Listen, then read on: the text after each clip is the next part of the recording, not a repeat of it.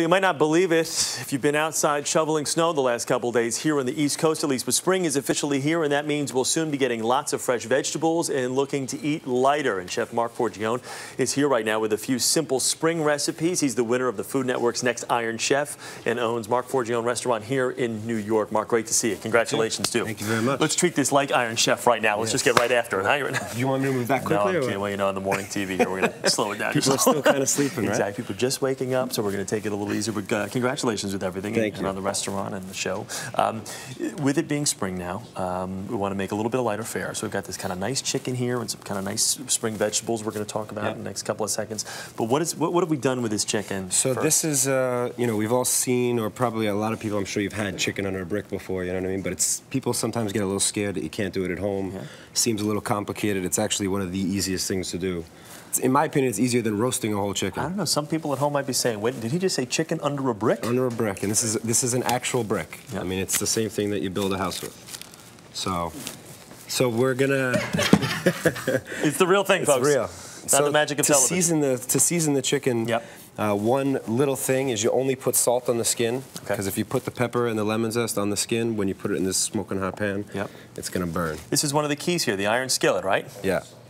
I mean, most chefs will tell you if you don't have one of these, go get one. Go get one. Because it'll change everything that you cook. So a little olive oil on there, get that thing nice and hot. And just salt on the skin. Just salt on the skin, okay. And then this is a little secret. People ask me all the time when they have this dish, why does your chicken taste so good? Why does your chicken taste so good?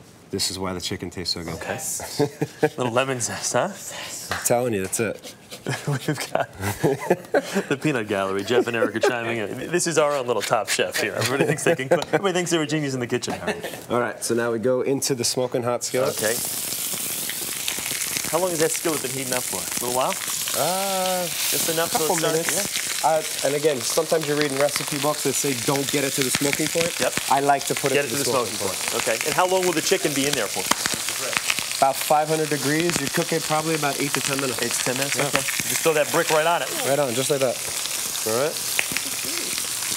This is brick. A little heavy, huh? Be careful. You in? Come on, Iron Man. Let's see what you got.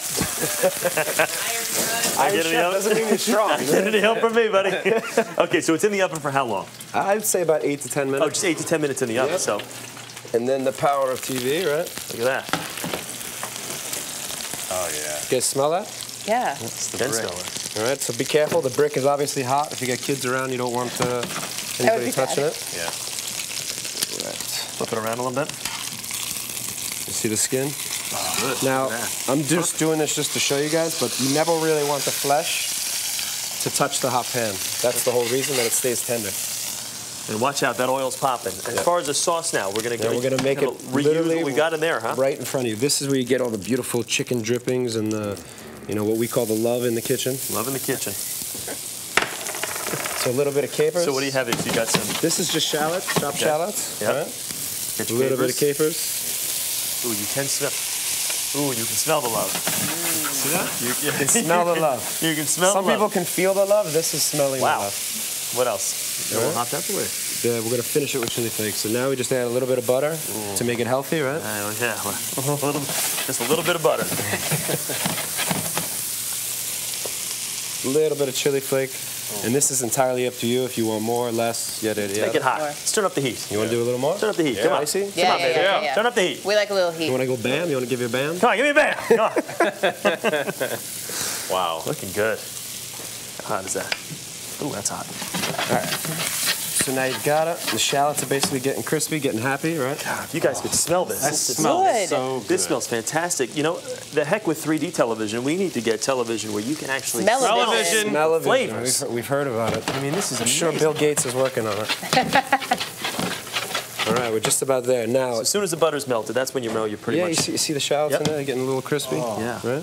That's good. Finish with a little bit of pepper. So what will we do now? We know with the chicken. We put the chicken back in. Dump this right back on top of it. Jeff can't wait much longer. You got to hurry up. Yeah, it's really good. So now you can get fancy and use a spoon if you want, but why bother? For me, Iron Chef. Wow. This is how we do it, Iron Chef style, right here. Man, you pour right on there. There you go. Spring vegetables. What are some of the vegetables we should be looking for in the marketplace? I mean, right now there's you're going to see spring garlic will be the first one, which we got a big one right there. You see it? It's kind of purple garlic. Get these beautiful little marble potatoes. You'll have peas and favas. baby carrots, all this kind of stuff is going to be local and ready to go soon. This looks fantastic. I know they're dying to eat right now. Can I ask a quick question? You said you don't want the chicken. You just did it to show us you don't want the chicken to touch the pan. So the brick just cooks. I've never had chicken what under happens a brick. is It just heats up and that cooks it from the top? It gets hot in the oven, but gradually. So instead of the flesh touching the smoking hot pan, it just kind of cooks through. I don't know that this studio's ever smelled better. It does smell That like is a saying something. It really is good. That is saying something.